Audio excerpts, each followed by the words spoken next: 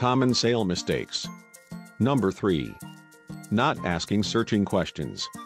Good salespeople develop the art of asking open-ended questions, so that the prospect opens out with his or her need. Close-ended questions elicit simple yes or no answers. That's okay to begin with. Getting prospects to answer open-ended questions gets them to talk.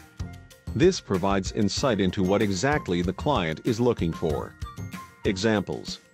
How are you managing presently and what more would you expect? Are there problems or limitations in your setup? What are the deliverables you are looking for? To improve your sales, subscribe to our channel Sales Startup. Visit our website www.salesstartup.in.